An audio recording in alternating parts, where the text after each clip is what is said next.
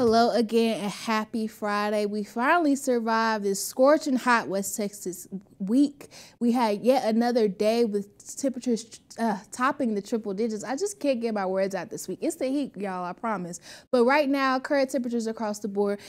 Out here in the Concho Valley, we're seeing quite a few places still in the 90s, 98 in El Dorado, 96 in Junction, even 94 in Mason. That's the coolest spot on the map.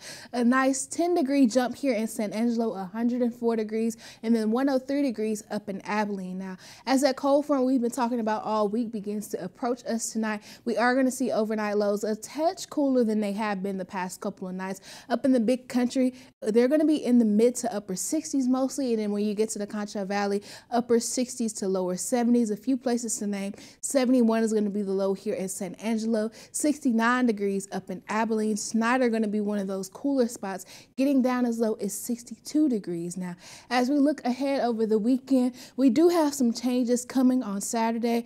Temperatures are going to be starting to fall thanks to that cold front making its way into the picture. Otherwise, we'll have some sunny skies, a pretty nice day. On Sunday, we're going to see below average temperatures, well below average temperatures, and rain chances will start to increase overnight. As you see, Sunday's high only getting to the mid 70s. That's going to be a really powerful cold front coming through to bring us some much needed relief here in West Texas. And along with those cooler temperatures, we're going to see increasing rain chances as well, with Monday being that day for the highest chance of widespread precipitation, but rain chances will continue even into the middle part of next week.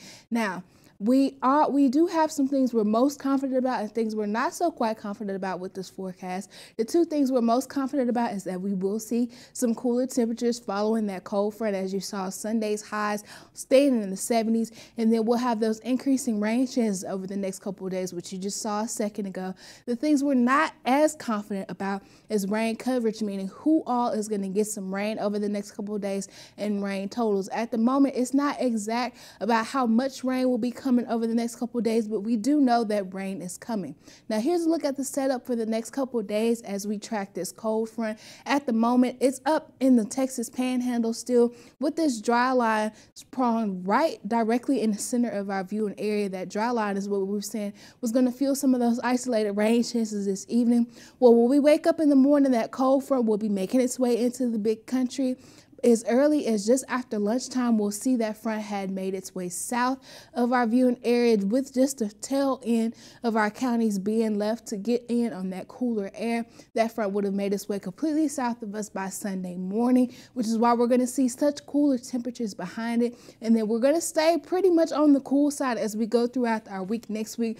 Below average temperatures forecasted for every day until we get until Friday. That's when things will start to feel a little more like late May with those sunny skies. The same story in Abilene. They're going to be even cooler on tomorrow because that cold front is going to hit them first, only getting up to the lower 80s with sunny skies before they're back down into the lower 70s on Sunday, staying below average until we get to the end of next week with a little closer to average temperatures and sunny skies.